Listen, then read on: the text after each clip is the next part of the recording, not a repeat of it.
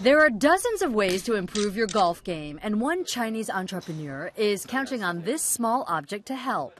John Lin invented a motion sensor the size of 2 postage stamps that golfers attach to their club. Called mySwing, it measures the club speed, loft, and angle of each shot. The data transfers immediately to your smartphone or tablet. But this is not a golf story. Lin is not even a golfer. He's a mechanical engineer with a nose for innovation and opportunity. More than 2 years ago, Lin co-founded a company called Noitom, which is motion spelled backwards. His company developed the motion sensor, which came to market last fall.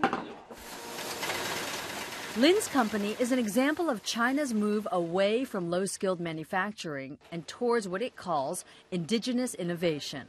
Even with rising labor costs in China, relatively low wages compared to the West, and government incentives easily convinced Lin to manufacture the product in China. I cannot offer a bunch of engineers from U.S. But are they as good as engineers from the U.S. And they are also as good as the engineers from U.S. and from Europe. The median salary for a software engineer at Noitom is $29,000 a year. Compare that to about $50,000 in Germany and $90,000 in the U.S. Everything about this product is made in China, from the packaging to the Velcro strap to the final product.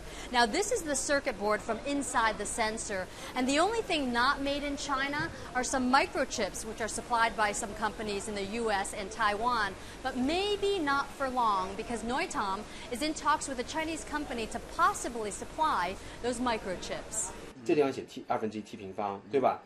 Last year, Noitom moved its headquarters from Shenzhen to Beijing to take advantage of government incentives like low office rent of $3,000 a month at the Science Park and the opportunity to apply for government grants.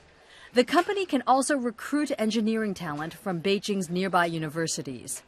Production remains in Shenzhen in southern China, the home of efficient production lines. Lin will not say how much it costs to manufacture the motion sensor, but calls it a fraction of the $200 retail price.